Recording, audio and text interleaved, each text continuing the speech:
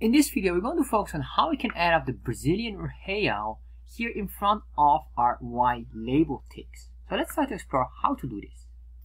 So how can we add the Brazilian real currency in Chart.js? First of all, we need to go here to this specific link, chartjs3.com, getting started, or this link here. Just this link you can find as well in the description box. So once you're on this website, scroll down here and copy this chunk of code because we're going to grab our boiler template. So let's copy all of this. And if you want to understand this code, please watch this video here that explains it all. Paste it in there, and then I'll just cut out this title and put that in here. Paste, save, refresh. There we are. So now what I want to do is I want to maximize the size, just make this 80%. Save, refresh. There we are. So how can we put this currency symbol here, or the Brazilian real currency symbol here? So to do this, we're going to scroll down because Chart.js allows a built-in functionality for this, which is absolutely phenomenal. So what we're going to do is on the Y scale, because I want to pinpoint basically the ticks on the Y scale here with the currency. So I'm going to say here after begin at 0, comma, and then we're going to say here ticks, and I realized I'm going ahead of myself because we need to add one more thing just before here, just after the options, which is we're going to say local, and then we're going to say here BR for Brazilian language, and then BR for the Brazilian currency real. So we have this is very important, indicating, because you can do here as well English. So you have the English format, but then with the Brazilian currency symbol. So we have this, or at least we're going to indicate this is very important. So everything else will be focused along with that, because you have sometimes these decimal points on certain items or how they present the numbers. Local will trigger everything, but you also want to do it in the scale itself, specifically on the ticks.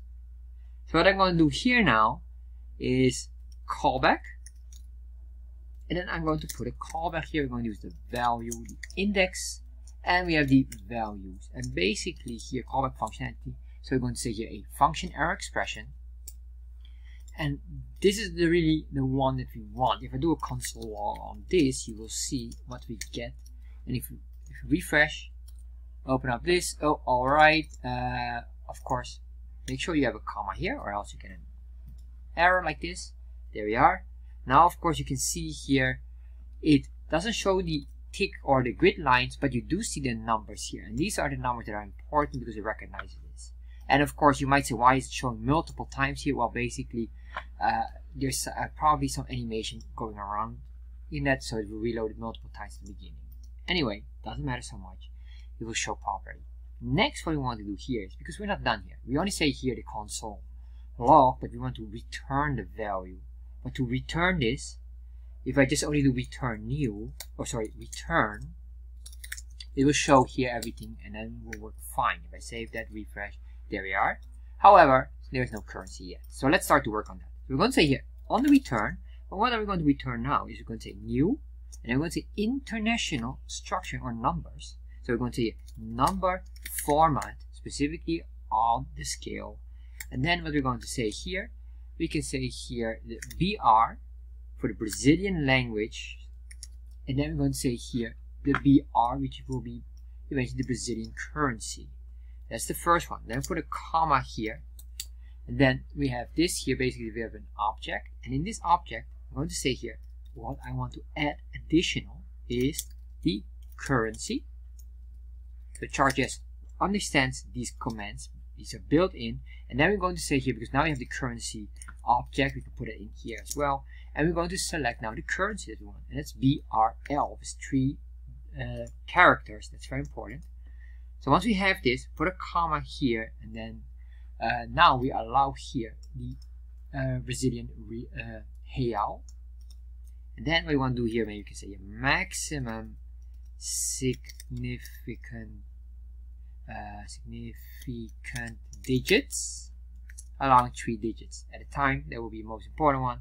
Once we did this, we are closing this here again, but then we say a dot format, and what I want to format is this value, what I showed you previously. So instead of showing these numbers, I want to add as well these currency symbols that I specified, or the specific currency symbol, in this case the Brazilian real.